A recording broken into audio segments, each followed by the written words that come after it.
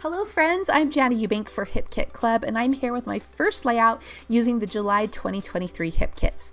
This collection this month is called Summer is Here, which is a perfect name because this kit features all kinds of fun summery icons, tropical colors, and it makes me actually crave an ice cream cone. That's what I want. I want some sherbet ice cream right now after looking at all these pretty colors. All right, so my assignment this month, or for this first layout for this month, is to create a background using the letter dies from June. So these are the Taylor alphabet dies from June 2023. They're an awesome alphabet. Like, you need these. They're about 1 inch high, and the font is so versatile. I really love it. It pairs great with all the letter stickers that we've been getting in the kits, and it's a great size to add a bolder word to your title. So I'm using the cardstock kit as my base, but also to die cut out all these letters. I'm using the minty chill blue for the background. I'm actually using the chevron printed side of that cardstock, and then I picked out 6 of the other colors to use to die cut these letters. This was a kind of a, patient process. You can see my cat was just chilling with me there as I placed all these letters there, but I really love how they look. Now, I wanted this page to look like it had some water splashed up on it, almost like you were sitting at the beach and the ocean spray is coming across and just misting you as you hang out and look at this page. So I used some of the Dip Your Toe Teal Magicals from the July 2023 color kit, and I just mixed it with a bit of water. Now these are just powders that have a bit of shimmer to them and color to them, and you can mix them with other things as well. You can mix them into your texture paste or other things like that, but I just used it with water, and I love the way that it looks. So now that I have my letters or my words all across this page, I'm going to just kind of underline it with the chill blue branding strip across the bottom just to finish that off. And now I'm coming back with my clear ruler, and I'm actually measuring out 1 1/8 inch from the sides of those letters and just trimming that down. And then I'll trim the top and bottom down as well, so that this inner square of paper is about 10 3/4 inches. And I'm going to mat that on the escape paper. I love that rainbow paper. It looks like a beautiful tropical sunset with the ocean at the bottom of it, and I thought it made the perfect mat for this layout where I'm going to be scrapbooking some tropical photos, and I'll talk about those in a second. So now that I have all of these letters on the background, I took this over to my sewing machine and I stitched around the edges, and then I double stitched through each row of those letters. Now, I know most of these letters are going to be behind my photos, but it just bothers me when I don't have a complete page, especially because I don't know if I'm going to change my mind about the size of photos or what photos I'm using with this background, so I just went ahead and did all the letters. Now, I originally had 4x6 photos to go on this layout, but I decided to reprint them in a smaller size. So these are now printed at 3.5 by 5, and I think these work a lot better because I'm able to mat them with some of the beach paper that has that minty blue wave on the background, and then it also shows more of those letters. I went to all that hard work to line them up on my page, and so you might as well show off as much as you can. So now that I have my background done, I'm ready to head over to my embellishments, which, let's face it, my favorite parts of a kit: pattern paper, which Hip Kit Club does amazing. All of the pattern papers are always so beautiful, but my other favorite part, oh, who am I kidding? It's all my favorite part. I love the embellishments. I love the dies. I love the papers. You got to have it all. But my favorite part of the scrapbooking process is embellishing. I think it's so much fun to pull out all the different types of embellishments and start combining them together in clusters on my page. So that is what I'm doing here.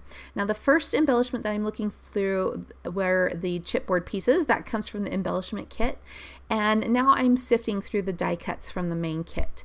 And what I'm looking for is pieces that are a little bit larger and also that are simple in color. That's because my background with all of those colorful letters is quite busy and quite colorful. So I need pieces that will stand out against that colorful background.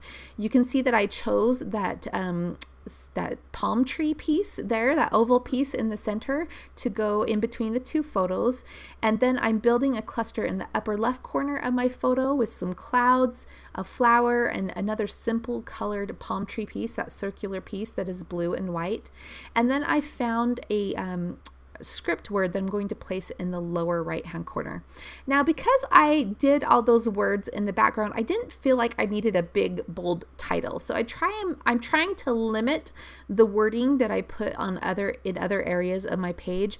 But when I saw that script relaxing piece in the chipboard pieces, I had to add that because I love the way that it's different. It's the script, you know, it's different than the block words in the background. And so I'm able to, it stands out from everything else, I guess is what I'm trying to say.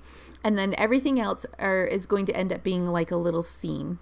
So I've decided to place this relaxing at the bottom. I'm trying not to cover up the paradise because I want it to kind of say paradise relaxing, but I do, as I build that cluster with the umbrella to the right of the word relaxing, I do cover up the end of that word. And I'm okay with that because you can see paradise over and over and over again in other areas of the page. So it still makes sense. So I did use one of those dimensional umbrellas by that relaxing. I'm adding some seashells down there, a little phrase, and some fishes or a school of fish. And then down at the bottom of the photos, I'm kind of adding like little beach things, right? Things that you would take as you're relaxing on the beach. So we got the beach bag, we've got the, you know, the tropical drinks, which we did enjoy that day, non-alcoholic tropical drinks. And then at the top of the page in the upper left-hand corner, I've just done some other things like the sun and the clouds. We had the beautiful weather that day, and then just an accent of that beautiful tropical pink flower. So I love how these clusters are looking, but I do want to help them stand out a bit more from that colorful background. So what I decided to do is grab some of the jungle green cardstock and the tropical leaves die, and I die cut out several of the palm leaves.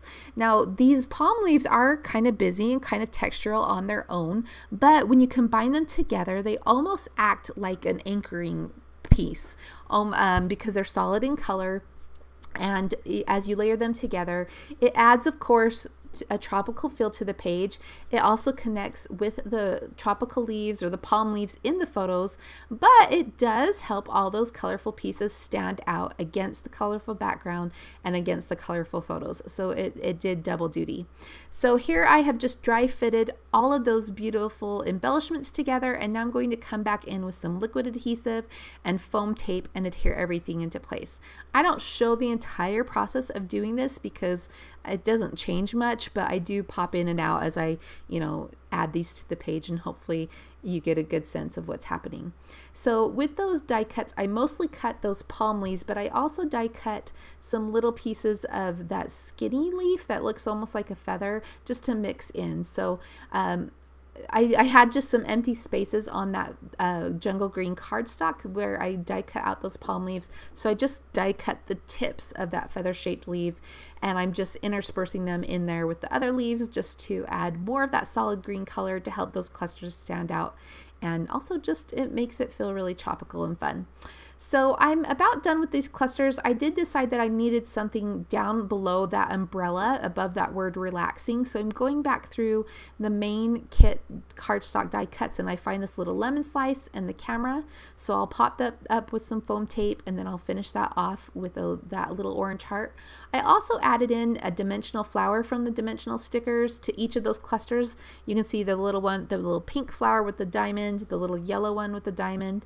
And now I'm just finishing off this page with a tab from the main cardstock die cuts and stamping the date on that. This stamp is from the January Pocket Life Kit. I love this stamp. I use it on almost every single layout that I create, and I think it's an awesome stamp set. If you haven't got it yet, be sure to pick up the January Pocket Life Kit before they're gone. So I did add in a few more little oval phrase pieces, and then I'm just giving you a close-up look at each of these clusters. I love the way this turned out. I love each of those clusters. It almost feels like I'm back on this beach again. Again, these pictures were taken in Cozumel in a place called the Chankadab. I'm going to say it wrong. I wrote it down, so I'm not going to pronounce it right, but it's the Chankadab Adventure Beach Park in Cozumel. So if you ever want to visit there, it's a beautiful place to be. All right, guys, my name is Jana Eubank for Hip Kit Club. Thanks for joining me. We'll see you next time.